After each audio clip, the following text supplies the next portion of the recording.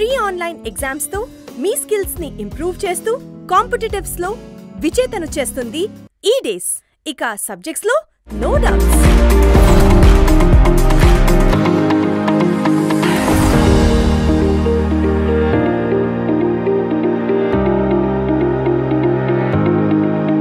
Hello everyone, my name is Akbar and I'm from Eedays.com. One-stop solution for all the competitive exams. One-stop solution ani cheppanu ante you need to have best of both the worlds. Anni questions ki best solutions dorkali. That is the best part. Solution evaraina cheptaru. The best solution is what you get at Eedays.com. Competitive exams ante మీ మైండ్లో రావాల్సింది Eedays.com. Reason the best solution for every question. ఇప్పుడు ఒక competitive ఎగ్జామ్ని మనం చూసుకుంటే most neglected part ఏంటి? Neglected కంటే కూడా చెప్పాలి అంటే లైట్ తీసుకునే పార్ట్ ఏంటి? ఇంగ్లీష్. ప్రతి ఒక్కళ్ళకి మ్యాథ్స్ అంటే తెలుసు, మ్యాథ్స్లో యాప్టిట్యూడ్ ఉంటుంది, రీజనింగ్ ఉంటుంది, దానికోసం చాలా ప్రిపేర్ అవుతారు. కానీ ఇక్కడ ఏది మిస్ అయిపోతారు? English, verbal ability. ఎందుకు మిస్ అవుతారు? మనకి ఓవర్ కాన్ఫిడెన్స్ ఇంగ్లీష్లో. ఏంటి అంటే మనకు లాంగ్వేజ్ వచ్చు కదా అని చెప్పి మనం ఆన్సర్ చేసేస్తాం, రైట్? సో చాలా క్వశ్చన్స్ మనం చూసి మన గట్ ఫీలింగ్లో మనం ఆన్సర్ చేసేస్తాం. ఓకే, చదివాను, వినటానికి బాగుందా? బాగుంది అంటే కరెక్ట్, రైట్? దాంట్లో గ్రామాటికల్ ఎర్రర్ ఏంటి, ఎలా, ఎందుకు అనేది మనం చూడం. అలానే మనం చాలాసార్లు మార్క్స్ పోగొట్టుకుంటాం పార్ట్లో. సో ఆ ఇంగ్లీష్ పార్ట్లో మార్క్స్ అలా పోగొట్టుకోకూడదు అంటే this is the platform where you can learn the best of the tricks and best of the rules related to verbal ability. Like verbal ability paper asal etla untundi, right? ఏమేం questions వస్తాయి verbal ఎబిలిటీలో? మనం verbal ability కానీ English కానీ అనగానే first గుర్తొచ్చే question ఏంటి? Errors ఉంటాయి. ఒక సెంటెన్స్ ఇస్తాడు, దాంట్లో ఎర్రర్ ఏంటి కనుక్కోమంటాడు, అంటే స్పాటింగ్ ఎర్రర్స్. సెంటెన్స్ ఇస్తాడు, కరెక్ట్ చేయమంటాడు, అంటే sentence correction. Fill in the blanks, correct వర్డ్తో fill చేయండి, right? And sentence completion, sentence selection, ఇలాంటివన్నీ గ్రామర్ పాఠం. అంటే ఫస్ట్ పార్ట్ ఏముంటుంది పేపర్లో? Grammar part. గ్రామర్ పార్ట్లో ఈ క్వశ్చన్స్ అన్నీ వస్తాయి, రైట్? రెండో పార్ట్ ఏముంటుంది? Vocab part. సినానిమ్స్ అని, యాంటోనిమ్స్ అని, వర్బల్ ఎనాలజీస్ అని, ఇవన్నీ క్వశ్చన్స్ వస్తాయి. ఇవి వొకాబ్ పార్ట్. మూడోది ఒకటి ఉంటుందమ్మా, రీడింగ్ కాంప్రిహెన్షన్ అండ్ పారాజంబుల్స్.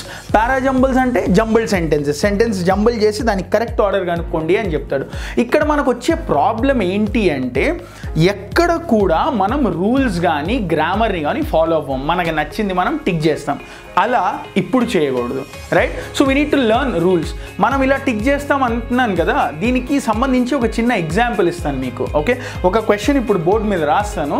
ఆ క్వశ్చన్లో ఎర్రర్ ఏంటో మనం చూద్దాం, right? So let me right down the question. To meet you this evening.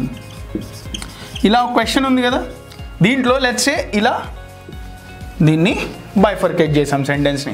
Part 1, part 2, part 3, part 4 and part 5. దీంట్లో ఎర్రర్ ఏముంది? ఒకసారి చదవండి సెంటెన్స్, ఒకసారి మైండ్లో చదువుకోండి. I am looking forward to meet you this evening. నేను ఇవాళ సాయంత్రం నేను కలవటానికి ఎదురు చూస్తున్నాను అన్నారు. గర్ల్ ఫ్రెండ్ కాదమ్మా, క్వశ్చన్ చూడండి. So I'm looking forward to meet you this evening. ఇక్కడ మనకేమన్నా ఎర్రర్ కనిపిస్తుందా? లేదు కదా. ఏముంది ఎర్రర్? ఏం లేదమ్మా. I'm looking forward to meet you this evening. Error లేదు. ఎందుకు లేదు?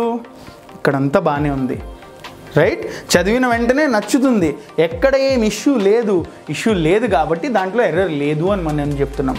కానీ ఇదే ప్రాబ్లం ఇంగ్లీష్తో. ఎర్రర్ కనబడని చోట ఎర్రర్ ఉండే ఛాన్సెస్ ఎక్కువ ఉంటాయి. ఇక్కడ ఎర్రర్ ఉందమ్మా, ఇలానే మనం మార్క్స్ లూజ్ చేసుకుంటాం. చూడండి, ఐ యామ్ లుకింగ్ ఫార్వర్డ్ అనేది ఇంగ్లీష్లో ఒక స్పెషల్ ఫ్రేజ్. ఆ స్పెషల్ ఫ్రేజ్కి సంబంధించిన రూల్ ఏంటి? అది ఎప్పుడు 2 + ing form are continuous form of the verb తో మాత్రమే ఫాలో అవ్వాలి. ఇలా లుక్ ఫార్వర్డ్ కానీ లుకింగ్ ఫార్వర్డ్ కానీ ఉంటే దానికి కంటిన్యూషన్ ఎప్పుడు కూడా 2తో అండ్ ing ఫామ్తో ఉండాలి. Main form are origin form అక్కడ ఉండకూడదు. మరి ing ఫామ్ ఏంటి? Meeting. I am looking forward to meeting you this evening.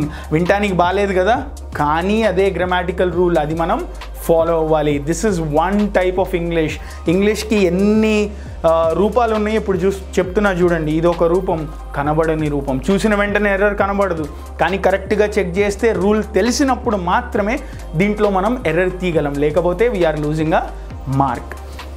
ఇది కనబడని రూపం. ఇప్పుడు కనబడే రూపం ఒకటి ఉంది ఇంగ్లీష్కి. అది ఏంటి అంటే సెంటెన్స్ని అర్థం చేసుకోవడం. ఒక ఇంగ్లీష్లో ఒక సెంటెన్స్ అనేది ఎలా ఫామ్ అవుతుంది, దాని ఇంగ్రీడియంట్స్ ఏంటి, ఏమేం కావాలి సెంటెన్స్ కోసం అనేది ఒకసారి చెక్ చేద్దాం, పోస్ట్ మార్టం చేద్దాం ఒక సెంటెన్స్ని. ఓకే, దాంట్లో ఏమేం పార్ట్స్ ఉన్నాయో చూద్దాం. Let me write an example. Rahul is playing football.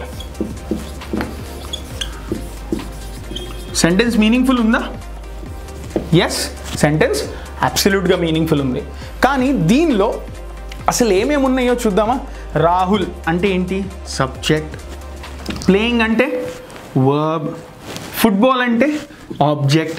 3 parts ఉన్నాయి కదా సెంటెన్స్లో, సబ్జెక్ట్, వర్బ్ అండ్ ఆబ్జెక్ట్. ఇప్పుడు నా క్వశ్చన్, దీంట్లో ఆబ్జెక్ట్ అనేది కంపల్సరీయా? ఒకసారి దీన్ని పక్కన పెట్టేసి చూడండి సెంటెన్స్ ఎట్లుంది. Rahul is playing, still it's making sense. దానికి ఇంకా మీనింగ్ ఉంది కదా. దానికి అర్థం ఏంటి? In order to frame a meaningful sentence, object is not compulsory. మరి కంపల్సరీ ఏంటి? Subject and verb. అంటే ఒక సెంటెన్స్ సబ్జెక్ట్ కానీ వర్బ్ కానీ లేకుండా మీనింగ్ఫుల్ అవ్వదు. ఒక మీనింగ్ఫుల్ సెంటెన్స్ ఫామ్ చేయాలి అంటే సబ్జెక్ట్ అండ్ వర్బ్ ఉండాలి. నేను ఎప్పుడు అమ్మా ఈ సబ్జెక్ట్ అండ్ వర్బ్ని ఫ్యామిలీలో హస్బెండ్ అండ్ వైఫ్తో కంపేర్ చేస్తాను. ఎందుకు కంపేర్ చేస్తా? ప్రతి ఫ్యామిలీలో హస్బెండ్ అండ్ వైఫ్ అందరికంటే important. Those are the heads, right? అలానే ఇంగ్లీష్ గ్రామర్లో సబ్జెక్ట్ అండ్ వర్బ్ అనేవి హెడ్స్ ఆఫ్ దట్ గ్రామర్ అనమాట.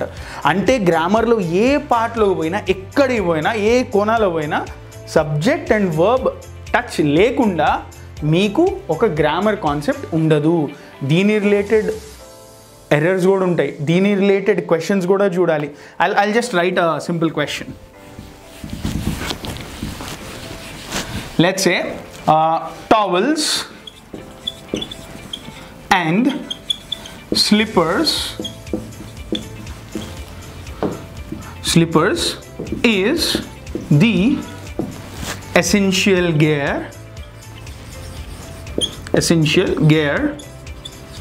for the beach. బీచ్ వెళ్ళటానికి టవల్స్ అండ్ స్లిప్పర్స్ అనేది ఒక ఎసెన్షియల్ గేర్ అని రాసాం. ఇక్కడ ఎర్రర్ ఏమన్నా కనిపిస్తుంది? దీంట్లో సబ్జెక్ట్ ఏంటి ముందు చెప్పండి? Towels and slippers. ఎందుకంటే వాటి గురించి మాట్లాడుతున్నాం. 2 ప్లూరల్ కదమ్మా, అవునా కదా? 2 ప్లూరల్ అంటే ఇక్కడ మీ వర్బ్ ఏమవ్వాలి?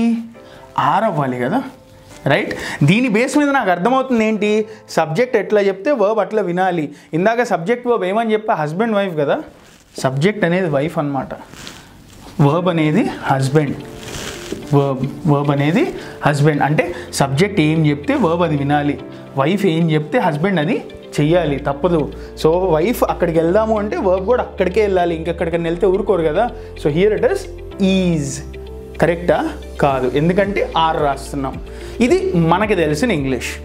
కానీ దీంట్లో ఒక ఎక్సెప్షన్ ఉందమ్మా. ఎక్సెప్షన్ ఏంటి? చూడండి, ఇక్కడ టవల్స్ అండ్ స్లిప్పర్స్ 2 ప్లూరలే, కానీ ఇవి దేని గురించి మాట్లాడుతున్నాయి? దేన్ని రిప్రజెంట్ చేస్తున్నాయి? Essential gear. గేర్ అనేది సింగులరా ప్లూరలా? సింగులర్. ఇవి 2 కలిపి ఒకదాని గురించే మాట్లాడుతున్నాయి. ఇక్కడ 2 కాదమ్మా, 20 ఉన్నా కానీ మొత్తం దేని గురించి మాట్లాడుతున్నాయి? ఒక్క ఎలిమెంట్ గురించి మాట్లాడుతున్నాయి.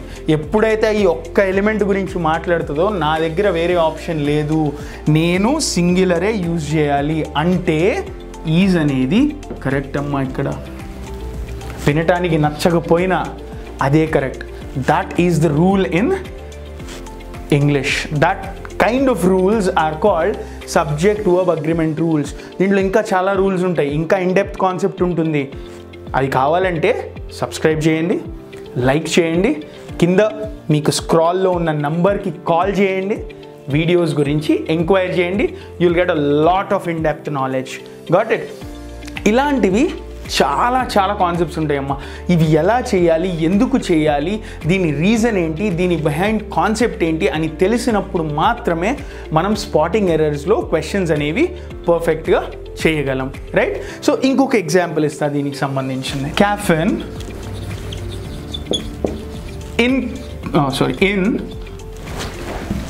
caffeine in coffee is attributed to quicken the aging process